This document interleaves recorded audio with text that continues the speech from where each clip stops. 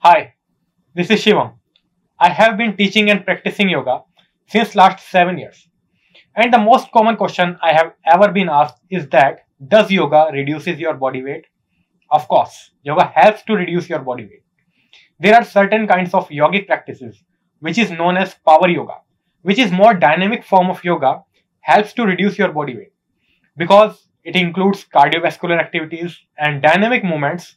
So it does not only reduce your body weight but also tone up your body very beautifully. So the sequence as I have designed, it works on your entire body. It strengthens your legs and tone up your thighs and calf muscles. It is good for building your core strength and provide strength to your shoulder also. You will find yourself sweating a lot after these exercises. As these are the cardiovascular exercises, it will challenge your stamina also.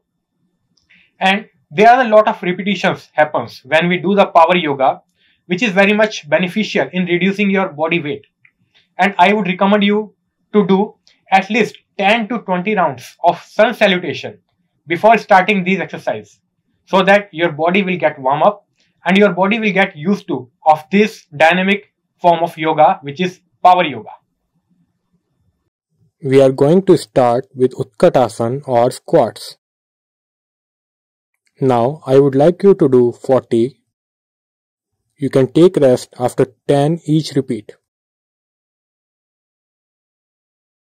As you inhale, lift your hip up, exhale, drop your hip down towards the floor, just like you are trying to sit on the chair. So you inhale and exhale down. When you are doing this movement, I would like to make you sure that you should take care of few points. Make sure that your knees are not pushing forward beyond your toes. Your knees are slightly behind the toes.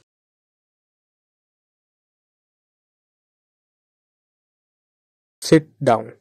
When you are bending down, your spine should be straight and you are not bending your shoulders forward and not bending your spine forward. That is the common mistake that everybody does. Make sure you are using only your hip when you are bending down. Your upper body will be straight. As you are inhaling, lift your hip up. Try to use your glute muscle when you are coming up. That will give you another level of challenge. Keep doing this and don't forget to breathe. As you exhale, go down. You inhale, come up. So the next exercise we are going to start with is downward facing dog. I would like you to come to the downward dog position. Take some time to fix yourself in this position. Push your heels down, lengthen up the spine, keep pushing your tail towards the ceiling. Make your shoulders strong and keep your head between your arms. Lift your right leg up and bend your right knee and bring your right knee forward. When you are bringing your right knee forward, make sure you are swinging your shoulders just above your wrist. Inhale, lift your leg up towards the ceiling. As you exhale, bring your knee forward. Remember, when you are getting your knee forward, always make sure that you swing your shoulders over your wrist. Do not lock your shoulders. Swing your shoulders forward towards your wrist. So your shoulders are just above your wrist.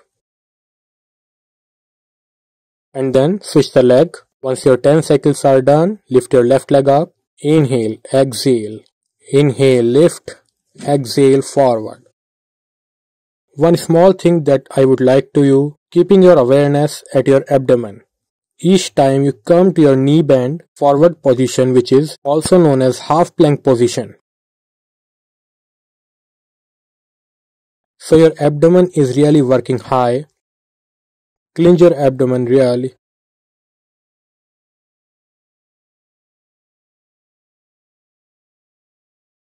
And then relax.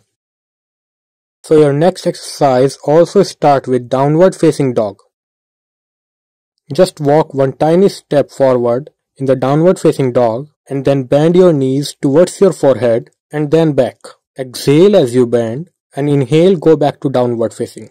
When you are bending, make sure that your shoulders are really locked and you are not swinging your shoulders too much. You are trying to bring your knees as closer to as your forehead as much as possible. I would like you to do 20 counts this exercise. We are going to do a slight variation in it. Or you can say a progression for a next exercise. So from small dog, I would like you to go to plank. So you go to small dog and plank. Then bend to small dog, then plank. Bend and plank. And bend as you exhale, inhale to plank. Bend as you exhale, inhale, plank. I would like you to do 10 to 20 repeats of this exercise depending on how you're feeling right now.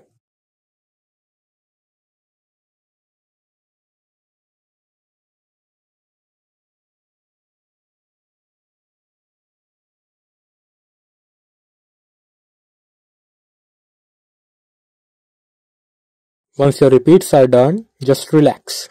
For the next exercise, I would like you to stand, gap between your legs, hip width apart, raise your arms up, down, and lift your right leg up straight, and then up and down. Inhale, lift, exhale down, raise your arms up, inhale, lift, exhale down, raise your arms up. Continue this exercise for 10 to 20 repeats, as per on your capacity. And once your 20 repeats are done, you can lift your right leg up, toe pointing out, keep your knee entirely straight and hold this position for 10 seconds.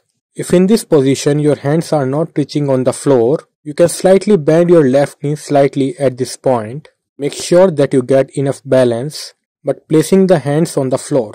That doesn't matter if your palms are not on the floor, your fingers can give you a little support in this position. Once your holding is done, we'll repeat the same thing on the other side. Lift your leg up and down on the floor and raise your arms up towards the ceiling. Inhale and exhale down. Each time you are lifting that left leg up, make sure that your knee is completely straight and your toes are pointing out. You are working on that ankle, working on your calf muscles, working on the shin, working on your knee. Your entirely lower body is engaged in this exercise. Once your 10 to 20 repeats are done, lift your legs up, stay in the position for 10 seconds. Feel your body, feel your lower body, your upper body. Your lower body is really working hard, placing that leg up in the air. Keep it completely tight. You may have the temptation to bend your knee, but you don't have to bend your knee. Once your 10 and 20 seconds are done, get your leg down and lift your arms up as you inhale. Exhale, relax. Lie down on your back, lift your legs up. As you exhale, make the circle with your legs. Anti-clockwise and inhale up. Exhale anti-clockwise, inhale, lift it up. In this particular movement, make sure that your knees are not bending. If your hamstring is too tight, then it's okay to slightly bend your knees, but not too much, otherwise you are not going to feel anything in your abdomen. Another thing is, if you are feeling too much pressure on your back, make sure that your legs are not going low towards the floor. You can raise your legs up little bit above the floor.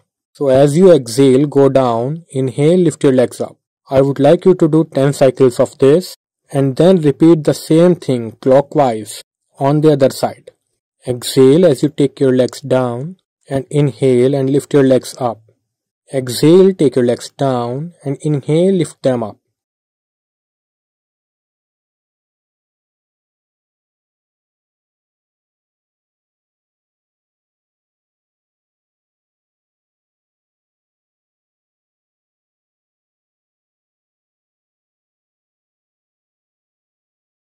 Once you have done with all this, lie down in Shavasana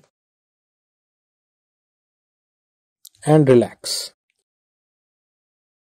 After your all core exercises are done, lie down on your back, lift your right leg up, bend your knee and push your knee down towards the floor, towards the left side. You use your left hand to push the knee down on the floor and feel the twist in your back. Make sure that your shoulders are not getting lifted up. Lift this leg up again to the back. Same thing on the other side.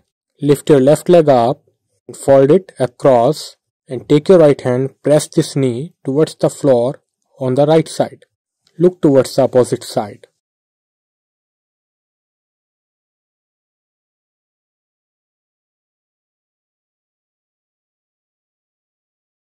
And then again, lift this leg up and down. I hope that you all have enjoyed this video. To know more update about yoga and learning new techniques of yoga, keep connected with Yogpath Wellness. Please subscribe our YouTube channel and download the Yogpath app from the description. Thank you so much to you all.